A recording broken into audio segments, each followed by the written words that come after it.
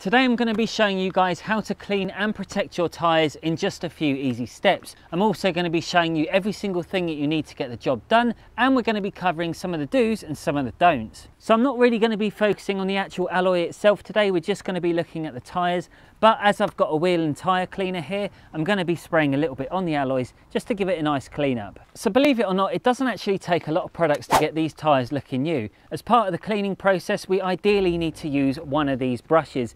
I use two because I like to get to the backs of the tyres, and that's where this Vican brush comes in handy. For this one, however, this is a tyre brush, medium stiffness, doesn't give you any kickback when you're scrubbing it. It's a combination of using the tyre cleaner and one of these, which is what's going to get you the right results. And alternatively, if you don't have access to one of these brushes, there is a cheap and cheerful hack where you can use a fingernail brush. That's going to be good enough to get into all the pores and give it a deeper clean. For step one, we're going to start off by spraying the wheel and tyre cleaner. And the beauty about these types of chemicals is you can see an instant colour change in the gel as it reacts with the contaminants on the rubber, and it starts to pull out all the dirt from the pores. So basically we've let it dwell for about 3 minutes. Because we've got cool temperatures today, it is doing us quite a favour. So we can now start off by scrubbing it. And I will say this for the record, if you wanted to jet wash your tyres first because they were pretty muddy, by all means you can go ahead. So we're going to work the product into the grooves, and with most tyre cleaners it will take about 2 attempts to get a perfectly decontaminated surface. And the Vican brush has extra long bristles which help increase the foaming of the wheel gel,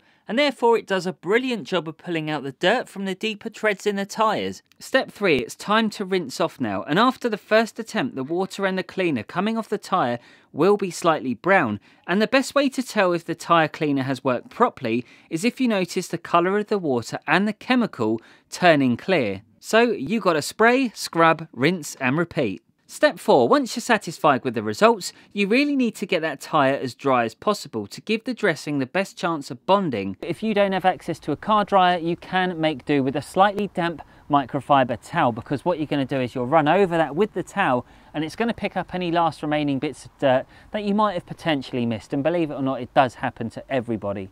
Tyre dressings should never be reapplied on top of previous dressings. Now when I say that, you can go over it with a second coat when you're doing it from scratch, but what I mean is don't go reapplying over a dirty tyre that has a previous dressing on, because if you go ahead and do that, that's when tyre sling occurs, and it also happens when you've applied too much product or you haven't properly prepped the tyres. So if you want your tyre dressing to bond on properly, it has to be on a perfectly prepped set of rubber.